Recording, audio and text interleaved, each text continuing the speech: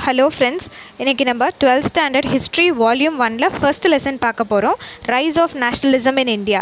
இந்த lesson எதை பத்தினது அப்படினா நமக்கு இந்தியன் நேஷனல் மூமெண்ட் அந்த full background பத்தினது, அதாவது freedom எப்படி நம்ம வாங்குனோம், அதுக்கு என்னென்னலாம் நம்ம இந்தியன்ஸ் பண்ணோம் அப்படிங்கறத அந்த full background-ஐயும் பார்க்க போறோம். இதில் நான் அதில் கண்டென்ட் அண்ட் ஸ்டோரி எல்லாத்தையும் சொல்கிறேன். அண்ட் ஆல்சோ இம்பார்ட்டன்ட் பாயிண்ட்ஸ் எல்லாம் அண்டர்லைன் பண்ணியிருக்கு, அதையும் நான் ஹைலைட் பண்ணி சொல்கிறேன், பார்த்துக்கோங்க. ஸோ ஃபர்ஸ்ட் வந்து இன்ட்ரடக்ஷன். ஸோ இன்ட்ரடக்ஷன் மட்டும் ரீட் பண்ணுறேன் ஒரு பேசிக் ஐடியாக்காக. த political and economic centralisation of India achieved by the British for the better exploitation and control of India inevitably led to the growth of national concerns and the birth of national movement. The history of nationalism in India begins with a campaign and struggle for the social reforms. So இது சும்மா introduction. இதில் என்ன சொல்கிறாங்கன்னா, எதனால் வந்து நமக்கு nationalism அப்படிங்கிற ஒரு ஸ்பிரிட் வந்துச்சு அப்படின்றத மட்டும் சொல்கிறாங்க. இது தேவையில்லை, இம்பார்ட்டன்ட் பாயிண்ட்ஸ் பார்க்கலாம். With the return of Mohandas Karamchand Gandhi from South Africa in 1915 and his leadership of Indian nationalist movement in 1919, Indian nationalism entered a new mass phase. என்ன சொல்கிறாங்கன்னா, காந்தி வந்து சவுத் ஆஃப்ரிக்காலேருந்து எந்த இயர் வந்தாங்கன்னு கேட்கலாம், எங்கேருந்து வந்தாங்கன்னு கேட்கலாம் ரொம்ப பேசிக்காக, இல்லைனா இயர் கேட்பாங்க 1915. அதுக்கப்புறம் அவர் எப்போ வந்து ஃப்ரீடம் மூமெண்ட்டுக்கு ரொம்ப வந்து அர்ப்பணித்தார் அவரோட எல்லாத்தையும் அப்படின்னா 1919. ஓகே, ஸோ அந்த பாக்ஸில் இருக்கிறது என்ன கொடுத்துருக்காங்க அப்படின்னா, நேஷ்னலிசம் அப்படிங்கிறது ஒரு லாயாலிட்டி. அப்புறமேட்டு அப்படியும் இல்லை அப்படின்னா அது வந்து டிவோஷன் டு நேஷன், என்னோட தேசம்தான் எல்லாம் அப்படின்ற ஒரு பற்று தான் nationalism. Broadly nationalism means லாயாலிட்டி and devotion to a nation. It is a consciousness R tendency to exalt and place one nation above all other, emphasizing promotion of its culture and interests as opposed to those other nation. எல்லா நேஷனை விட என் nation தான் சிறந்தது, என்னோட culture தான் சிறந்தது அப்படின்றதான் nationalism spirit. So next பார்க்கலாம். Socio economic background, implication of the new land tenures. So socio economic பேக்ரவுண்ட்னா எந்த ஒரு சில விஷயம் நம்மளோட நேஷ்னலிசம் அப்படிங்கிற ஸ்பிரிட்டை தூண்டின விஷயம் அப்படின்னு சொல்கிறது தான் இந்த socio economic background.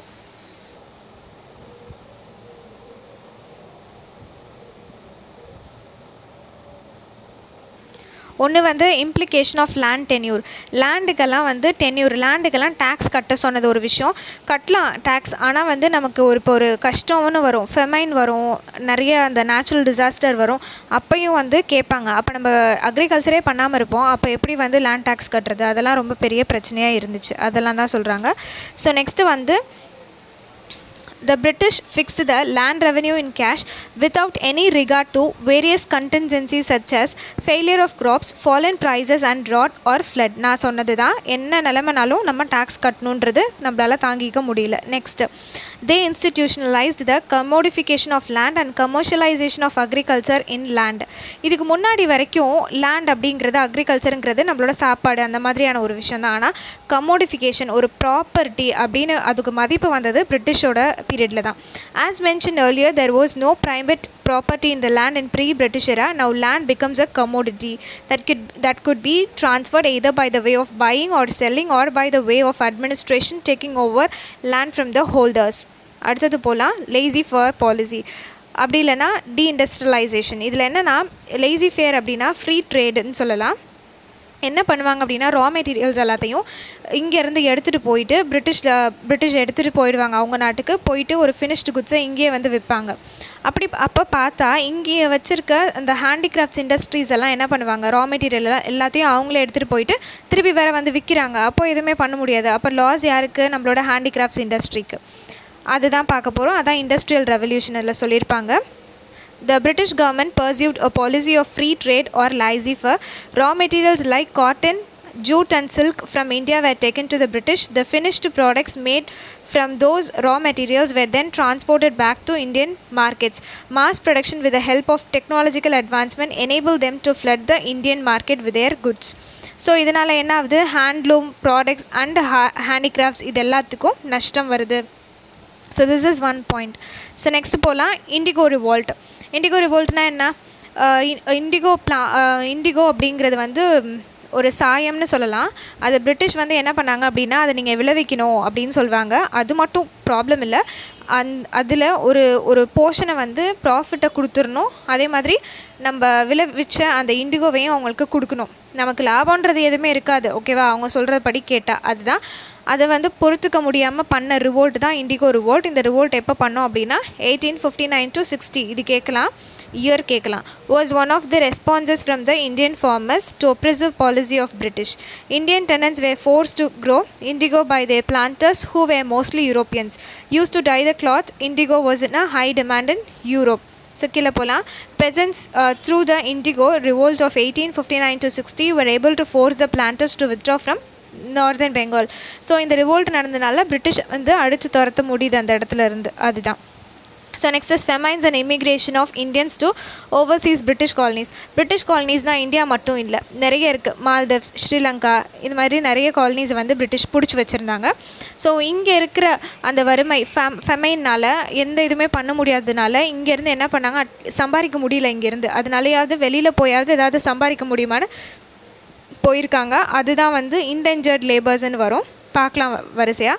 So first, it has been estimated that between 1770 and 1900 25 million Indians tight in famines. அடுத்த பாயிண்ட் ரொம்ப முக்கியம் பாருங்கள். வில்லியம் டிக்பி அவர் வந்து எந்த க்ரானிக்கலோட எடிட்டர் அப்படின்னா editor of Madras time pointed that during 1793 to 1900 alone an estimated 5 million people have died in all the war around the world, whereas in just 5 years 19 millions had died in the India in famines alone. இது okay.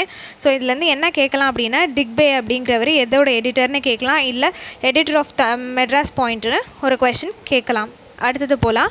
During 1866 இது கேட்கலாம், year கேட்கலாம். Orissa famine for instance, while 1.5 million people starved to death. The British exported 200 million pounds of rice to Britain. The Orissa famine prompted the nationalist Dadabhai Nauroji to begin his lifelong investigation into Indian poverty. இது அவ்வளோதான். Next போகலாம். The viceroy Lyndon. So அதில் என்ன சொல்லியிருக்காங்க அப்படின்னா, எந்த ஒரு விஷயம் வந்து தாதாபாய் நவ்ரோஜியை வந்து தூண்டுச்சு அப்படின்னா இந்த ஒரிசா ஃபெமைன். இதனால் அவர் என்ன கண்டுபிடிச்சாருன்னா, ட்ரெயின் ஆஃப் வெல்த், எல்லாத்தையும் அவங்களே எடுத்துகிட்டு போயிடுவாங்க, இங்கே இருக்கிற எல்லா ரிசோர்ஸஸையும் அவங்களே எடுத்துகிட்டு போயிடுறாங்க அப்படிங்கிறது அவரோட இன்வெஸ்டிகேஷன் படி தெரிய வரும். The Viceroy Linton adopted a hands-off approach similar to that followed in Orissa. An estimated 3.5 million people died in the Madras Presidency. Indentured labor.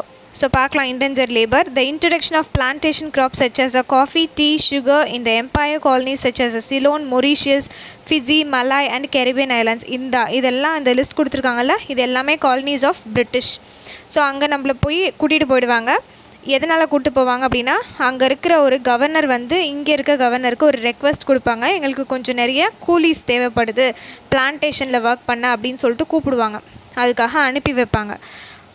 அவங்களும் ஏன் போனாங்க அப்படின்னா, ஸ்லேவரி அப்போ தான் அபாலிஷ் பண்ணியிருப்பாங்க இந்தியாவில் 1849. சரி ஓகே, ஸ்லேவரி தான் இல்லைன்ற மாதிரி போயிருப்பாங்க. ஆனால் அங்கே போய் பார்த்தா ஸ்லேவரியோட ரொம்ப மோசமாக இருக்கும். In 1843 it was officially reported that 30,218 males and 4,307 females have entered Mauritius as indentured labours. By the end of the century, some 5 lakh labours had moved from India to Mauritius. So இன்டென்ஜர் labour எவ்வளோ பீரியடுக்கு போயிருக்காங்க, period of 5 years, and they could return to their homeland. ஓகேவா, with a passage paid at the end. எதுக்கு போயிருப்பாங்க, to earn some money. The laborers suffered terribly on the long sea voyages. போகிறதே ரொம்ப தூரமாக இருக்கும், இப்போ இருக்கிற மாதிரி அவ்வளோ ஃபெசிலிட்டிஸ் இல்லை. ஸோ அவ்வளோ தூரம் போனோம், போகிற வழி வர வழியிலே நிறைய பேர் இறந்ததும் உண்டு. நெக்ஸ்ட் இஸ் வெஸ்டர்ன் எஜுகேஷன், அதோட இம்பேக்ட். ஸோ பிரிட்டிஷ் வந்ததுக்கப்புறம் தானே நமக்கு எஜுகேஷன் நல்லா வந்துச்சு. ஸோ அதோட இம்பேக்ட் எல்லாம் என்ன? ஸோ முன்னாடி எப்படி இருந்தோம், முன்னாடி வந்து அப்பர் கேஸ்ட் பீப்புளான பிராமின்ஸ் மட்டும் ரிலீஜியஸ் அண்ட் ஃபிலாசபிக்கல் நாலேஜை படிச்சுட்டு இருப்பாங்க. அதுவும் படித்தது ஃபுல்லாக சான்ஸ்கிரிட்லேயே படிச்சுட்டு இருப்பாங்க. ஸோ அவங்க மட்டும்தான் படிக்கிற மாதிரி இருந்துச்சு. ஆனால் பிரிட்டிஷ் வந்ததுக்கப்புறம் மாஸ் எஜுகேஷன் ஒன்று வந்துச்சு இந்தியாவுக்கு. ஸோ அதான் இருக்கும், வாங்க பார்க்கலாம்.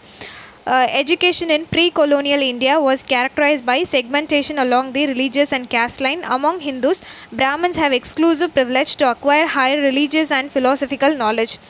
They monopolized the education system and occupied position in the society, primarily as a priest and teachers. They studied in special seminars such as Vidyalayas and Chatuspadi. The medium of instruction was Sanskrit, which was considered as a sacred language. இதுதான். So next அதோட என்னென்னலாம் contribute பண்ணாங்கன்னு பார்க்கலாம். So English education act அப்படின்னு வந்துச்சு. எப்போ அப்படின்னா council of India 1935 pass பண்ணாங்க. அது அண்டர்லைன் பண்ணல, நல்லா பாருங்கள். மெக்காலி தான் அதை டிராஃப்ட் பண்ணுவார். Drafted tissue system of education system in India. So next இது நல்லா ஞாபகம் வச்சுக்கோங்க. யூனிவர்சிட்டிஸ் வந்து பாம்பே, கொல்கத்தா அண்ட் மெட்ராஸ் 3 இடத்துல எஸ்டாப்ளிஷ் பண்ணாங்க 1757. நெக்ஸ்ட்டு மெக்காலே பற்றி பார்க்கலாம். DP Macaulay was a first law member of the governor general in the council. So year கேட்கலாம் 1834 to 38. அதனால தான் வந்து எப்போ வந்து அந்த மெக்காலேயோட இது இருக்கும்ல, அந்த மெக்காலே எஜுகேஷன் சிஸ்டம் டிராஃப்ட் பண்ண இயர் பார்த்தா 1835. ஓகே. ஸோ நெக்ஸ்ட் இஸ் இதுக்கு முன்னாடி இவர் வரத்துக்கு முன்னாடி என்ன எஜுகேஷன் சம்மந்தமாக ஒரே ஒரு விஷயம் மட்டும் பண்ணினாங்க. என்ன அப்படின்னா பப்ளிக் இன்ஸ்ட்ரக்ஷன் கமிட்டின்னு ஒன்று ஃபார்ம் பண்ணாங்க 1823. இது எதுக்கு அப்படின்னா ஈஸ்ட் இந்தியா கம்பெனி எந்தளவுக்கு எஜுகேஷன் அப்படிங்கிற ஒரு செக்டருக்குள்ளே போகணும் அப்படின்றதுக்காக ஒரு கமிட்டி ஃபார்ம் பண்ணது தான். ஓகே. ஸோ இதுக்கப்புறமே வந்து மெக்காலே வந்து ஃபார்ம் பண்ணாங்க. ஸோ நெக்ஸ்ட் ஆங்கிலசிட் அப்படின்னா யார் அப்படின்னா இங்கிலீஷ் லாங்குவேஜில் தான் எஜுகேஷன் ஒன்று இருக்கணும் அப்படின்னு சொல்கிறவங்க தான் ஆங்கிலிஸ்ட். ஓகே, சும்மா தான் இதை அண்டர்லைன் பண்ணிக்கிறேன் உங்கள் நல்ல நாலேஜ்க்காக. நெக்ஸ்ட் வந்து மெக்காலே வந்து அவர் ஒரு புக் எழுதியிருக்காரு. அது என்னென்னா minutes on India education in 1835. So அவர் என்ன ஆர்கியூ பண்ணியிருப்பார் அப்படின்னா வெஸ்டர்ன் எஜுகேஷன் வந்து இங்கிலீஷ் லாங்குவேஜில் நம்ம படிக்கணும். அவரோட முக்கியமான கொள்கை என்ன இருந்துச்சுன்னா நம்ம இந்தியனாக இருக்கணும், ஆனால் நம்ம எல்லாம் நம்மளோட டேஸ்ட் எல்லாமே இங்கிலீஷ் தான் இருக்கணும். அதான் சொல்கிறாங்க B Indians in blood and colour but English in taste, in opinion, in moral and intellect. Okay, இந்தியனாக மட்டும் பார்க்குறதுக்கு, மற்றபடி உன்னோட மைண்டு ஃபுல்லாகவே வந்து இங்கிலீஷோட டேஸ்ட்டில் இருக்கணும் அப்படின்ற மாதிரி நினச்சாங்க. த British created and educated Indian middle class for their own ends but needed as a Babu class. So ஒரு சில அப்பர் கிளாஸ் பீப்புள்ஸை மட்டும் நிறைய எஜுகேஷன் கொடுத்துருப்பாங்க ஆக்சுவலாக. ஸோ அவங்கள வந்து பாபு கிளாஸ் அப்படின்னு சொல்கிறாங்க. ஸோ அவ்வளோதான் இந்த பேஜில். ஸோ நெக்ஸ்ட் போகலாம்.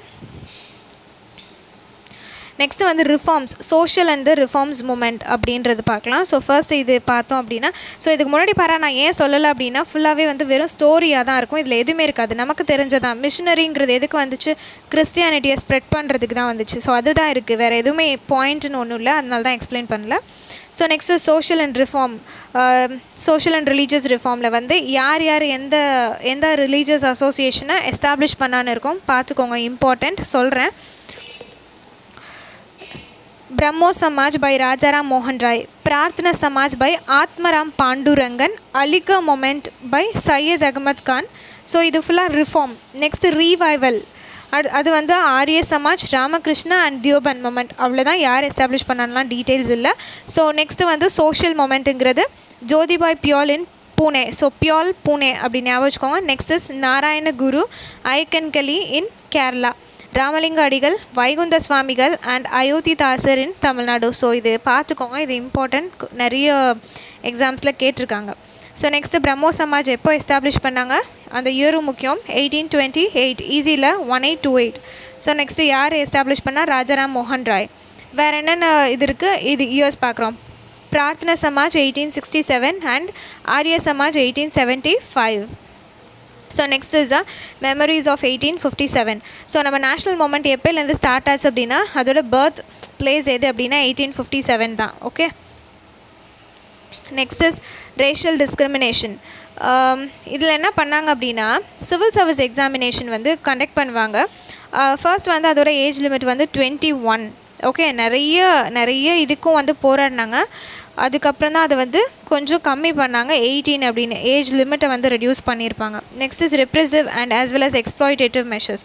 இதில் என்னென்னா செக்ஷன் 124A இருக்கும். அது எதுக்காக அப்படின்னா கவர்மெண்ட்டுக்கு எதிராக நம்ம ஏதாவது சொன்னோம் அப்படின்னா அவங்க இந்த செக்ஷனில் நம்மளை அரெஸ்ட் பண்ணிவிடுவாங்க. அதுதான் இப்போ ரீட் பண்ணுறேன் பாருங்கள்.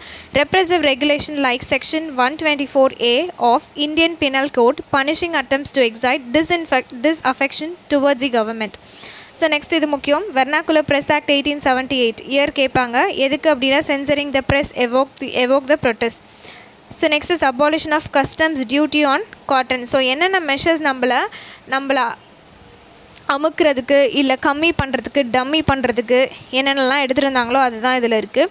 So judges where empowered through the இல்பர்ட் bill to try Europeans, but in the face of resistance from the European, the bill was amended to suit the European interest.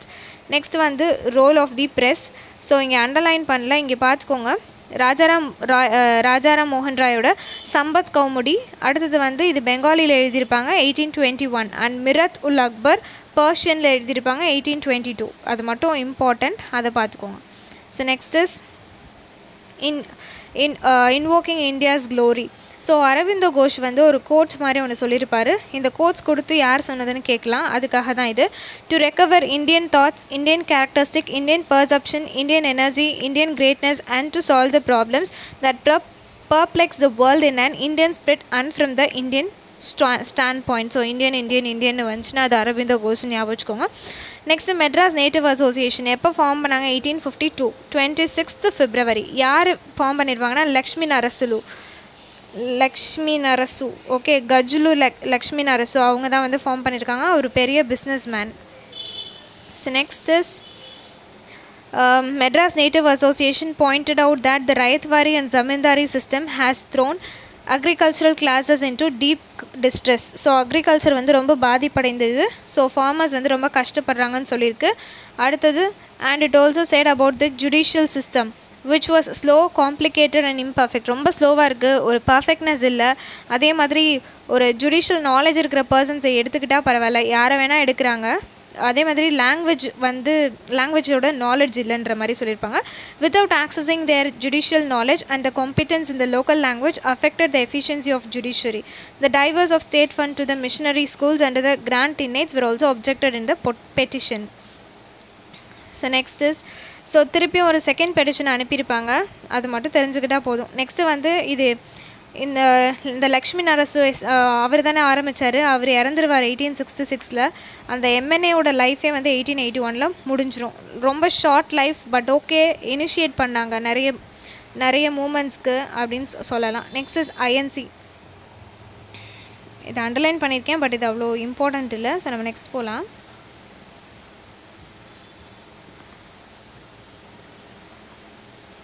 Okay, in December 1884 Alan ஆக்டுவன் Hume அப்படிங்கிற ஒரு retired Indian civil servant வந்து அவர் தான் வந்து start பண்ணுவார். INC அப்படிங்கிற idea வந்து அவர்கிட்ட தான் வரும். த ஐடியா ஃபார் ஃபார்மேஷன் வந்து இவர்கிட்ட வருது. ஃபஸ்ட்டு மீட்டிங் எப்போ நடத்துனாங்கன்னா 28 டிசம்பர் 1885 எங்கே? பாம்பேயில். யார் ப்ரிசைடிங் ஆஃபீஸர்னு கேட்கலாம். உமேஷ் சந்தர் பானர்ஜி, அதான் WC பானர்ஜின்னு கொடுத்துருக்காங்க. நெக்ஸ்ட்டு வந்து one of the main mission of INC was to weld Indians into a nation. Indians வந்து அப்போயும் இருந்தாங்க, ரொம்ப தனித்தனியாக இருப்பாங்க. கேஸ்ட் சிஸ்டம் அது இதுன்னு ரிலீஜன் எல்லாமே இருக்கும். ஸோ அவங்கள எல்லாத்தையும் யுனைட் பண்ணணும் அப்படிங்கிறதான் ஒரு மெயின் எய்மாக இருந்துச்சு ஐஎன்சியோடது. ஸோ நெக்ஸ்ட் வந்து கான்ஸ்டிடியூஷனல் எதுக்காக போராடினாங்கன்னு பார்க்கலாம். Opportunity for participation in the government. எல்லாமே வந்து பிரிட்டிஷ் பீப்புளாகவே இருப்பாங்க கவர்மெண்ட்டில். ஸோ நம்மளும் அதில் கலந்துக்கணும் அப்படின்றது ஒரு டிமாண்டாக இருந்துச்சு. நெக்ஸ்ட் எக்கனாமிக்கல் டிமாண்ட், அதாவது என்ன பண்ணுவாங்க அப்படின்னா நிறைய லேண்ட் ரெவன்யூ வாங்குவாங்க, பெசன்ஸை ரொம்ப கஷ்டப்படுத்துகிறாங்க. அப்புறம் இவங்க கஷ்டப்படுத்துறது மட்டும் இல்லாமல் ஜமீன்தார்ஸ் இருக்காங்கல்ல, அவங்களும் எக்ஸ்ப்ளாய்ட் பண்ண ஆரம்பிச்சிருக்காங்க, அதுவும் ஒரு reason. Next is administrative. Civil service எக்ஸாமினேஷனை வந்து பிரிட்டனில் மட்டும் நடத்துகிறாங்க. இது ரொம்ப எஜுகேட்டடாக இருப்பாங்க, ஆனால் அவங்களால போகக்கூடிய வசதியோ இல்லை பணமோ இல்லாததுனால போய் அட்டன் பண்ண முடியாத மாதிரி சூழ்நிலை இருக்கும். ஸோ என்ன டிமாண்ட் பண்ணாங்கன்னா இங்கேயும் வைங்க அப்படின்னு கேட்டிருப்பாங்க. போத் லண்டன்லேயும் வைங்க, இங்கேயும் வைங்க அப்படின்னு கேட்டிருப்பாங்க. ஸோ அதுதான் இந்த பாயிண்ட். Next is judicial. அப்படின்னா ஜுடிஷியலையும் எக்ஸிக்யூட்டிவையும் செப்பரேட் பண்ணுங்க அப்படின்னு கேட்பாங்க. ஸோ ஏர்லி நேஷ்னலிஸ்ட் அப்படின்னா யாரை சொல்லுவோம்னா மாடரேட்ஸை சொல்லுவோம். இவங்க என்ன பண்ணுவாங்கன்னா வெறும் ப்ரேயர்ஸு, பெட்டிஷன்ஸு, அந்த மாதிரி மெமராண்டம்ஸை போய் பிரிட்டிஷ் கொடுக்குறது, அதாவது பெட்டிஷன் கேட்பாங்க, இந்த சேஞ்சஸ் பண்ணுங்கள், இது எங்களுக்கு கஷ்டமாக இருக்குது அப்படின்னு மட்டும் பொறுமையாக கேட்குறவங்க மாடரேட்ஸ். எக்ஸ்ட்ரீமிஸ்ட்னால் ஏன் பண்ணுற, நீ பண்ணக்கூடாது, இது ஏன் கண்ட்ரி அப்படின்னு உரிமையாக கேட்குறவங்க எக்ஸ்ட்ரீமிஸ்ட். இந்த டிஃப்ரென்ஸை மட்டும் பார்த்துக்கோங்க, அது மற்றபடி இதில் எதுவுமே இருக்காது. So leaders like Bipin Chandrapal, Balagangadhar Tilak and Lala Lajpat Rai, இவங்கெல்லாம் வந்து radical extremist. These advocates of radical method came to be an extremist as against those who were identified as moderates. Their objective becomes clear in 1897. So இதெல்லாம் ஓகே. இந்த point ஞாபகம் வச்சுக்கோங்க. Swaraj is my birth right and I shall have it யார் சொன்னதுன்னு கேட்பாங்க, திலக்.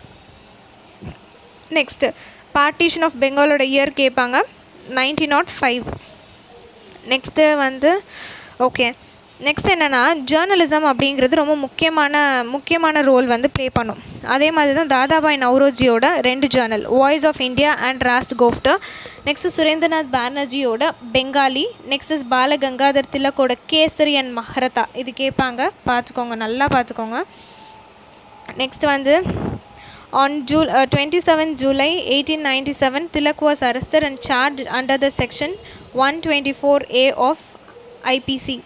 எதுக்காக அப்படின்னா அவங்க ஏதோ சம்திங் இப்படி தான் ஒரு மீட்டிங் போடுவாங்க, நிறைய பேசுவாங்க, இல்லை நியூஸ் பேப்பர்லேயே பிரிட்டிஷை பற்றி தப்பாக பேசியிருப்பாங்க. முன்னாடி படித்தோம்ல, கவர்மெண்ட்டுக்கு எதிராக ஏதாவது இருந்தால் 124 போட்டு ஜெயிலில் அரெஸ்ட் பண்ணிடுவாங்க, அவ்வளோதான். So next Nowroji and is train theory. முன்னாடி பார்த்தோமா ஒரிசா ஃபெமைனால் இன்வெஸ்டிகேட் பண்ண ஆரம்பித்தாருன்னு, அதோட continuation. Dadabhai Nowroji known as a grand old man of Indian nationalism and was a prominent early nationalist. He was elected to Bombay Municipal Corporation and Town Council during 1870. Elected to the British Parliament in 1897, he founded the Indian Society and East Indian Association 1866 in London. So இவரே 2 இதை found out பண்ணியிருக்காரு. One is Indian society and the next is east India association. So 3 times வந்து ஐஎன்சியோட பிரசிடெண்ட்டாக இருந்திருக்காரு. அவரோட major contribution அப்படின்னு பார்த்தா அவர் எழுதின ஒரு book poverty and அன்பிரிட்டிஷ் rule of British in India in 1901. So அதில் ஒரு கான்செப்ட் சொல்லியிருப்பார், ட்ரெயின் ஆஃப் வெல்த். நான் அதை உங்களுக்கு முன்னாடியே சொல்லிட்டேன்.